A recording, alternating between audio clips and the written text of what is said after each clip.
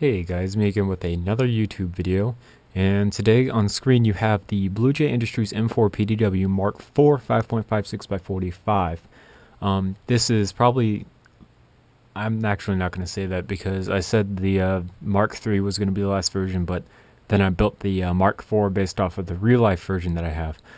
Anyhow, this isn't the focus of the video today. In fact, I don't think I'm ever going to make a video on this other than probably instructions for it.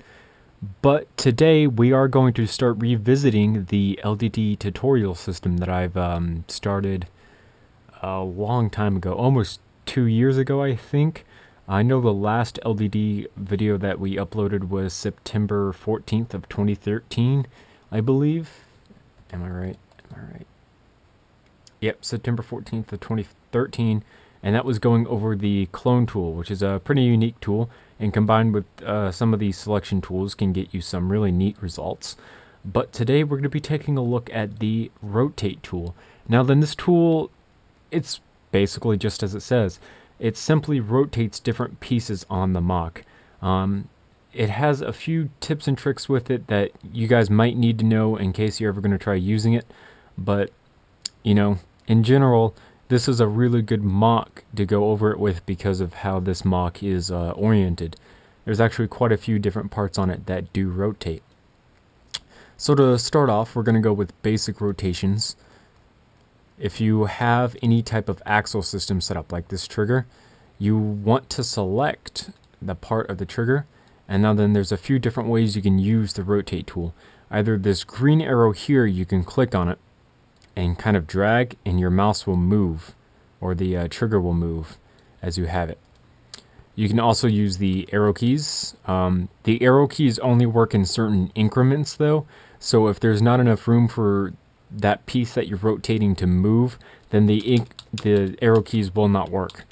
Also, if you're using kind of an old computer, be very careful with the rotate tool because it will crash LDD. And that is an issue for a lot of people. I know I've lost a lot of hours of work using this tool, so just be very careful in using it. Always save before you start using it because it will fuck you over really quick and it is so unforgiving. Now then, the part that I'm actually rotating is very important. So that was the trigger bar. But the part that I'm rotating is this part right here. And basically what it is it's a circle eyelet, and then it's got the little bar down here.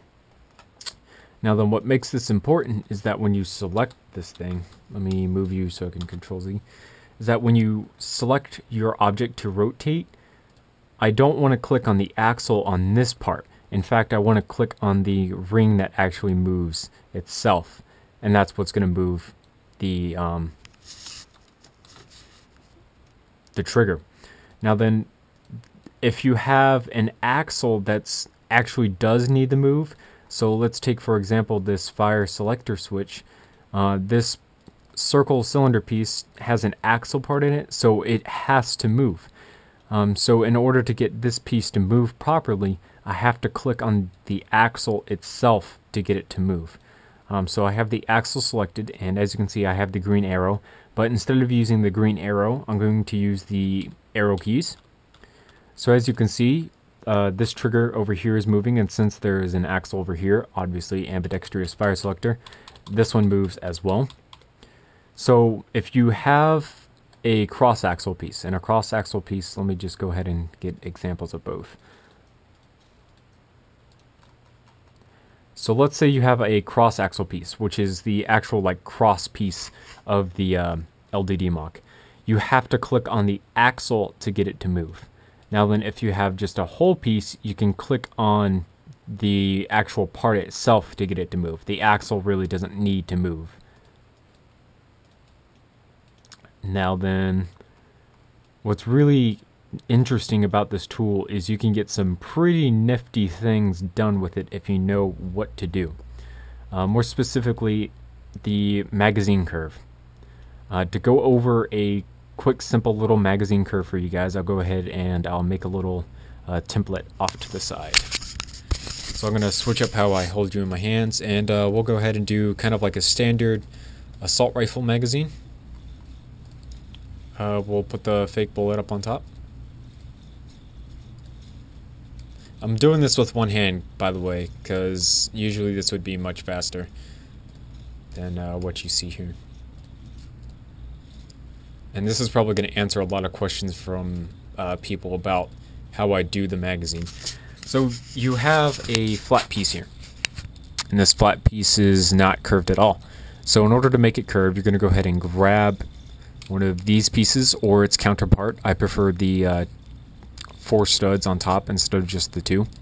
You're going to put a hinge brick down there, and then depending on what you do after this step determines how much your curve is. And also another thing, so I don't like my curves being too curvy, so go ahead and put in a stud layer and then another stud layer without the studs up on top.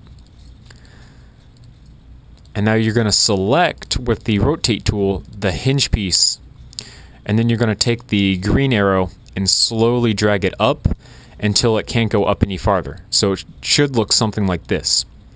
Now then, using what I've taught you about any of the other tools, you can go ahead and take and do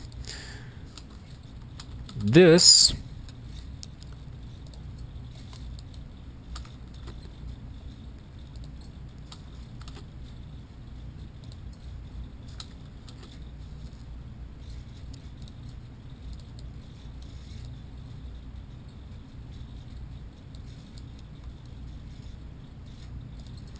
Until you get, you know, something that is quite curvy. And that's another way that you can use the rotate tool. Now then, you have to be kind of careful with it because sometimes something bad will happen, but you know, such is life. Anyhow, another place that the rotate tool was used was the magazine release right here. Now then, this magazine release does not require the axle to move, so I can click on the actual Technic brick itself to get the piece to move. The third way that you can move your hinge piece is using this little bar over here, up in this corner. You can take and click on the bar itself and then move it, and as you can see, the magazine release will correspondingly move. And you can also click on the increments, so this piece will light up green, and you can click on that and that will also move it. Yeah. Also, about the little circles, each of these are perfect 45-degree angles, and then these are 90, 180, 360, and any other increment that you can think of. Alright, so one of the final things about the rotate tool. What is this even? Is it the hinge tool or rotate tool? Hinge tool / rotate tool, whichever you prefer to call it, is this little bar up here. Now then, as you can see, this says 89.95 in negative, and the negatives don't really matter. You can take and decrease this literally by smallest increments that you can think possible. Now then, obviously I have the wrong piece selected, so I'm going to go ahead and try to fix that. So you can take and decrease or increase these so that the piece moves down slowly and then it moves back up slowly. And that's another way that you can simply rotate something. Let's say you want to rotate the entire body of the gun. Find any point on the gun basically. Just kind of click and you should be able to do it. If not, I apologize. Then that just means I lied to you guys about being able to rotate things. I should probably put all that back into place. And that's pretty much it for the rotate tool. There's no special shortcuts for it. There's no special things that you can do unless you start experimenting. Like the magazines, if you experiment well enough, you can probably create an entire circle, like a perfect circle. And then you could probably build up on top of that to make some really interesting mocks. I've seen quite a few online, but I've never really gotten into perfect circles because I'm more of a gun person instead of that type of person. So I hope you guys liked this tutorial on the rotate tool / hinge tool. If you guys have any questions, go ahead and comment down below. I will answer them in a timely manner as fast as possible. And if my comment does not help you in answering your question, I will go ahead and make a tutorial video showing you guys exactly how to do it. And if that doesn't help you, then I'm sorry, but I can't help you. Anyhow, that's pretty much it for this video. Thanks for watching. Remember to comment, rate, and subscribe for more videos like this one. If you guys have any spare time, go ahead and check out my website, bluejthemeister.weebly.com. There will be a link in the description. Other than that, I hope you guys have a fantastic day, and thank you for watching.